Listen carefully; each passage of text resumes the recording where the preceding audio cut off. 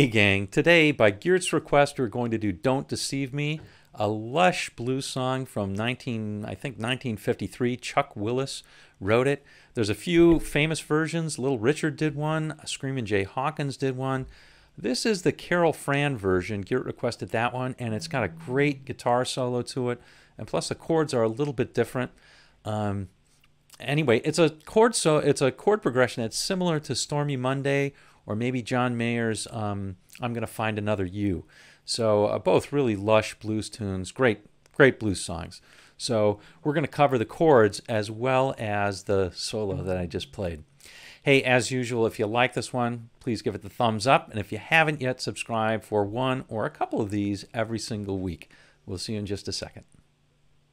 All right, gang. Well, there's a lot to cover in this lesson, so you should probably download the tab, which has the solo in it, the chords written above the solo, the chords for the bridge, and the tag ending / beginning / turnaround.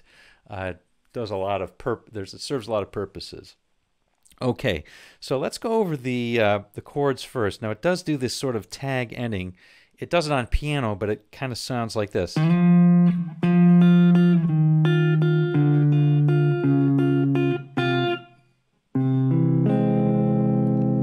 Okay, and then it's going to go into the, we'll cover that a little bit later, but then it's going to go into the chords.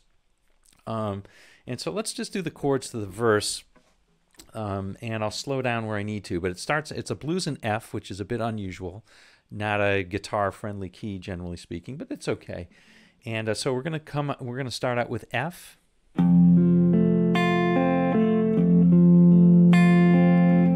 F7.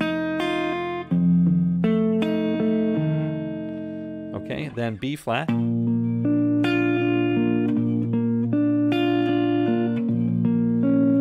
B flat minor. Beautiful chord. Back to F. D7. Definitely a different chord. G7. Also a different chord. C7. Okay, and now this little turnaround here, okay? So it's different this time right here, and I'll go through it slowly. F, A7, D minor 7th, D minor 7th with the A and a bass, G minor 7th, and C augmented.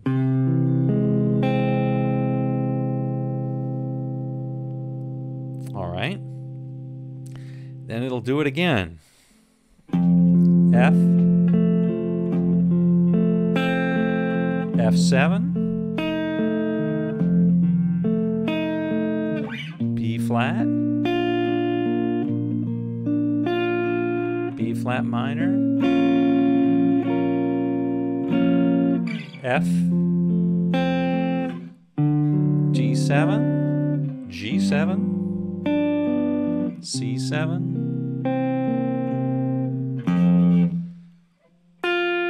now here's the tag ending.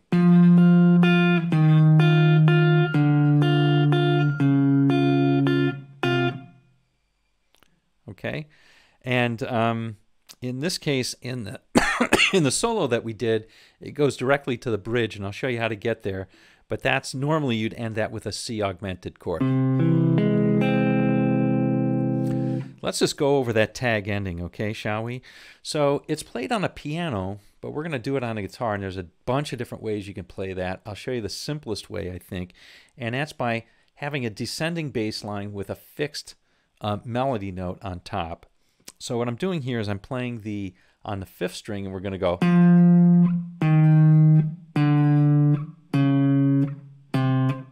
Okay, and at the same time, we're going to fix our note on the 2nd string. That's on the 5th string. We're going to descend from that F on the 8th fret. And then on the 2nd string, we're going to stay on that 6th fret on the 2nd string. Okay, so like so. And we're going to hit it twice every time. So. And you're going to let that ring out. Okay, so that goes to from the F to the E flat to the D, D flat. This time I'm pulling both of them, and that's that C. And now the C augmented chord. If you don't know that one, it is, let me see if I can show it to you. 5th string is the root on the 3rd fret, 4th string 2nd, 3rd string 1st. That's different. And then the 2nd string 1st. That's a C augmented. There's a bunch of different ways to play that. And anyway, that's the one that you can play down there. All right, and you can make that more lush if you want.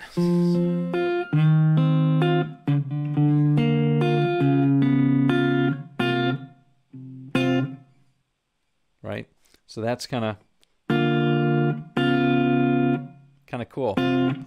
But it takes a while to work those things out. I would say stay simple with this one and then figure out what other notes you want in that. Much easier for a piano player to do that sort of counterpoint. Okay, so those are the chords, and now let me go through the solo. I'm going to play the whole thing first, and then we'll go through it line by line. Okay.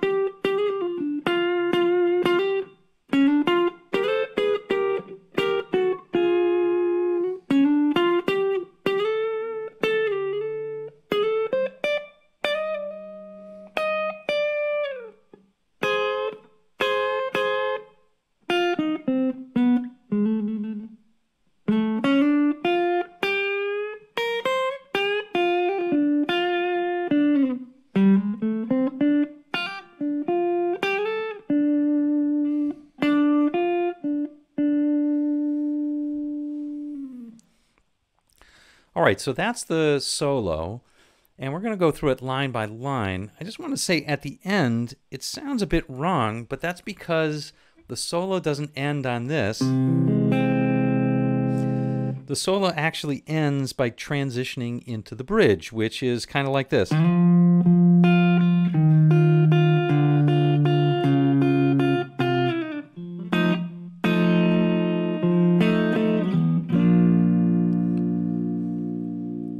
Okay, so it normally does this. And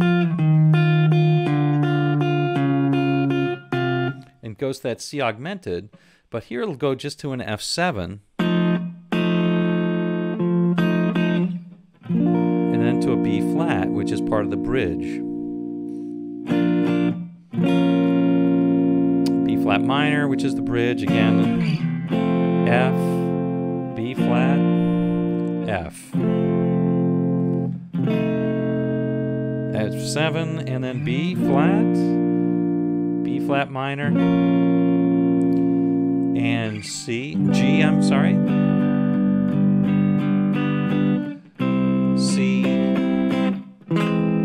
C augmented, and then we're back to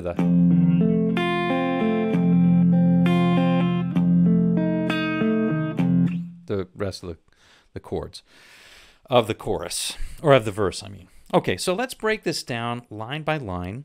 We've got, this is mostly, believe it or not, played out of the F major pentatonic with just a couple of exceptions. One of the major exceptions is simply a lick.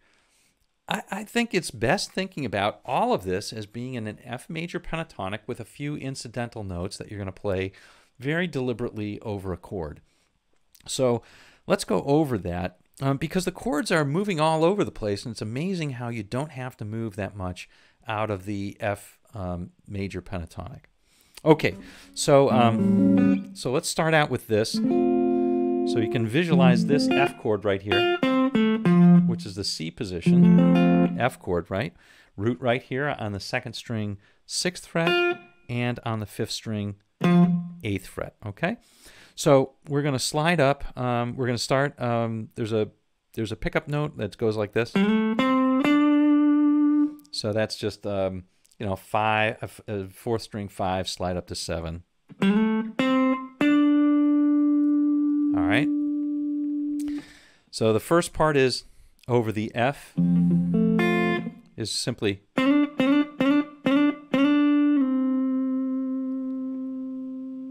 all right, so that's just a slide from 5 to 7 4 times, and then you slide back.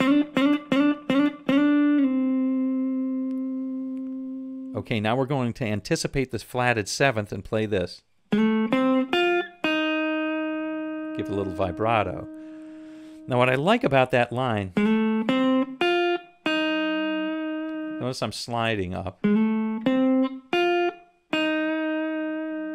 giving it just a little vibrato. I'm ending on the 2nd string 4th, which is an E flat, which is the flatted 7th in a F 7th dominant chord, or F dominant 7th. You hear that? So nice little chord tone. Okay, so here we go, anticipating the B now.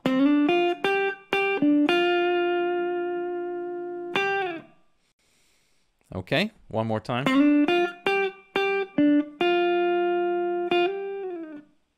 And you'll notice it's over a B chord. You can see this little B triad, right?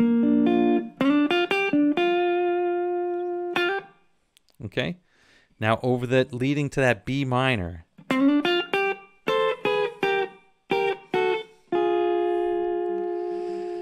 Okay, a rather unusual choice of double stops. I believe that this guy had a lick, and he played this lick over and over. You can hear it throughout the song. If you listen to the song, it's all over the song. He plays it all the time over that B minor chord, and it's just what he's doing. He starts out on an F, on a little F dyad right here. If you can envision, right, that little F triad. And we're only going to play on the 2nd and 1st strings. We're going to play on the first one. We have 9 on the 2nd, and I'm sorry, 10 on the 2nd and 8 on the 1st, and then just go down chromatically, and then ending on the 4th and the 6th, 4th on the 1st, 6th on the 2nd. Now, how do we understand that? Well, why does it work? Well, it works because it ends in the right place. That really works well over that B minor chord. Why? Well, because this is a chord tone, and this is the flatted 7th that you would get in a minor 7th chord. And a minor 7th works well over this as well. So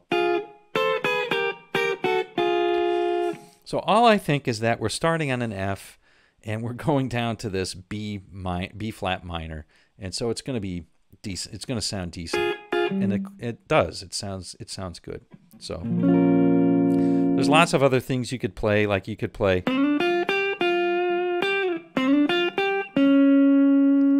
a lot of people would choose to play that, which is the minor 3rd, and that's what's different about the major and the minor chord. And so you can emphasize that, but he didn't do that. He played, which is a cool lick.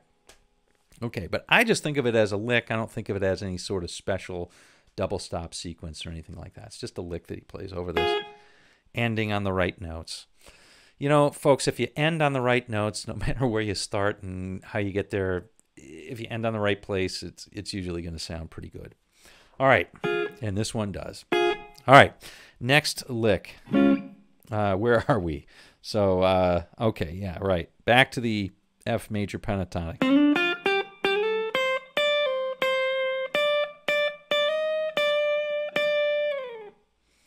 Okay, so this is over the F chord, going to that D7th.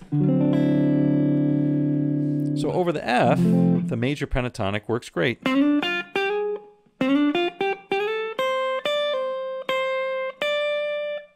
And then we're going to that D7 right here.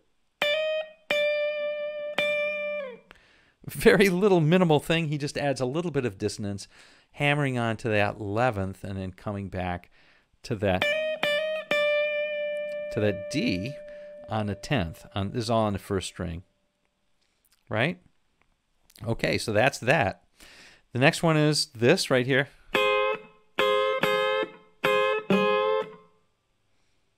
Okay, so that's pretty straightforward. That's over the G7 to the C7, or G7 to the C7 chord. And we're playing. Now we can think about this one as a little F minor dyad, and we're bending the minor note up to the major, almost. Okay, so we're playing first string, 8th fret, second string, 9th fret, and we're bending that 9th to the 10th, and you can see if we played, oops, that's an F major triad, and this, that's an F minor triad. So F major, F minor, and we're just bending between them. Okay, and then, okay, so this part right here, so this is just outlining an F7 chord.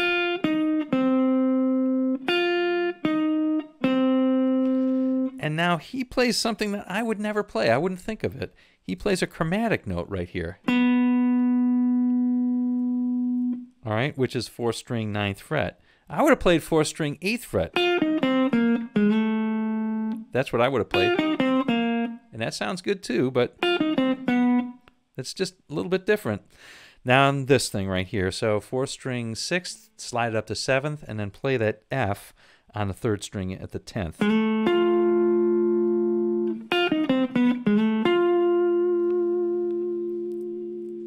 Okay, now we're going to play over the chords.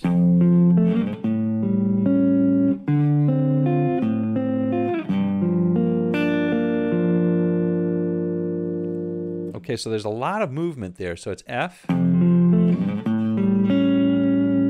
A7 to D minor 7, D minor 7 with the bass, with the A bass, and G minor 7. And the way we're going to play over that is by playing the same phrase over and over. It's amazing that it works. This is just a phrase out of the F major pentatonic.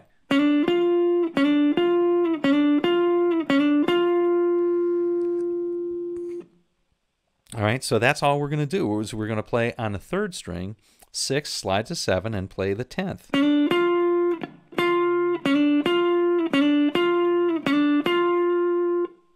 That's it. Now you can play it on the 2nd and I'm sorry, on the 3rd and 2nd if you want.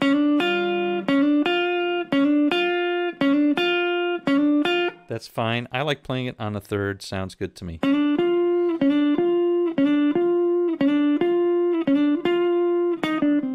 All right, then the next line is over that augmented chord.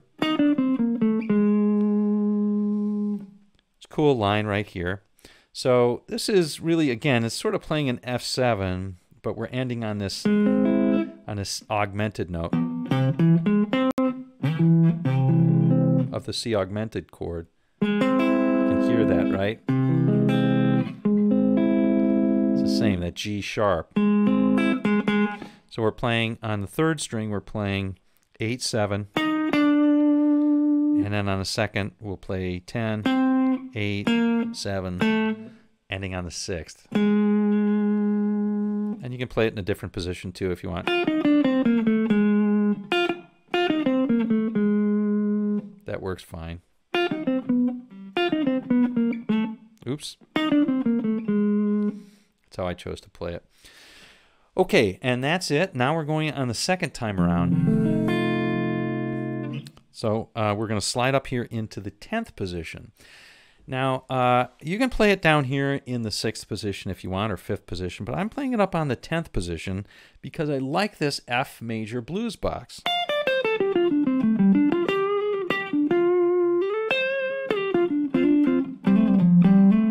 I've always liked that one. I've always liked that position, so this is kind of like home position for me.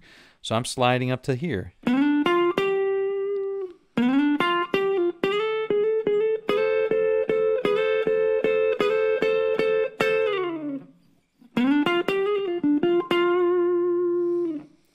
Okay, so obviously very bluesy this. So we're going to start sliding on the 4th string 10 to 12, 10 on the 3rd, and then hammer off 12 to 10, or pick and pull off to 10. And then we're going to play 12, slide up to 14, and play 13, 14 a couple times. And now we're going to play this double stop. We're playing triplets, right?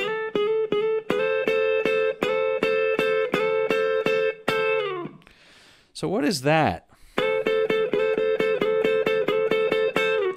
That's really just a mini F chord, isn't it? It's just a dyad taken out of a F chord, or a double stop taken out of an F chord. Here's the root of the F chord on the 1st string 13th, right? And then we're all familiar with that. We can play it down here at the nut. It's fine. We just bring that up 12 frets. And then instead of playing the whole thing, we're just going to play on the 2nd and 3rd strings.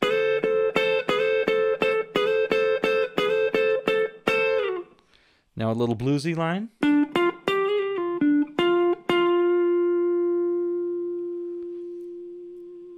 Right? I'm just playing the blues. All right. Here's the next line. Now we're going to that, we're going to anticipate that B7 and then that B flat and then B flat minor. So here's the B flat.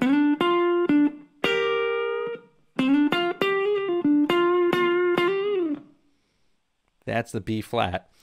So again, this is straightforward. And then here we're playing this. That's kind of cool. So this is on the 2nd string we're playing the 11th, which is a B flat. On the 3rd string we're playing the G, which is part of that B flat 7th chord, but we're bending that G up a little bit.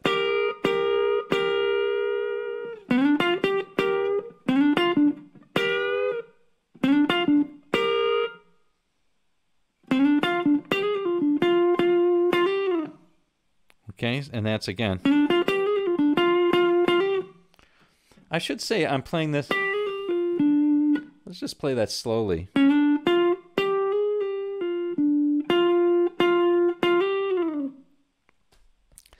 Play all kinds of stuff like that. Now over the B minor.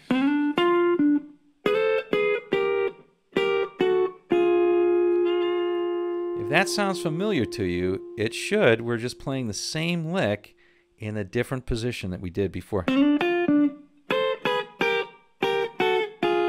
You'll notice it's the same thing. So we're starting out here on our F double stop right here, which is 2nd string 13, 3rd string 14, and just going down chromatically. Ending up on the 9th and 10th. Again, that's over that B flat minor. Okay, so let's see. Then next, we're going back to that F, to that D. And this is going to be cool too.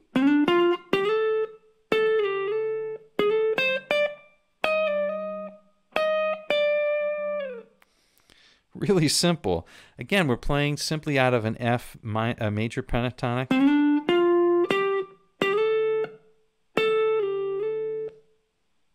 And now the D.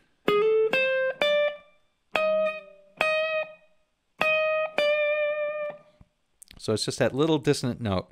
So that is right here. Right here is... Here we're playing on a 3rd string hammer 13 to 14. And then on the 2nd string 13 and 15. And then 16, slide to 15, 16. And then 16, 15. Now we're back to our little over the G and the C. We're playing. And then, okay, exactly as we played it before. And then trilling here on 6 and 7 on the 4th string. And now we're into the, at this point, we're into the.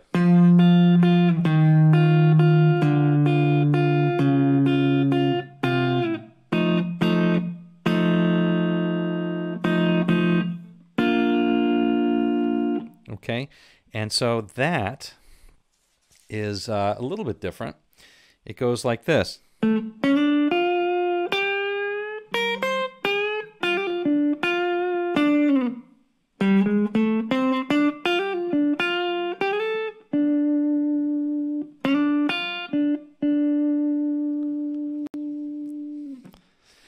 Okay, so over the beginning part,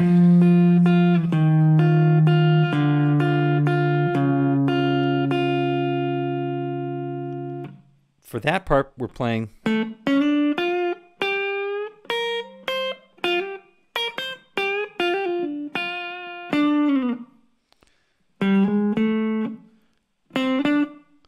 And then over that C.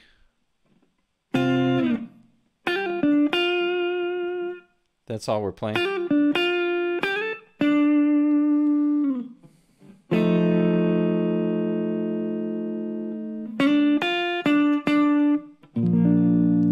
And then we're going into that B over the bridge. All right.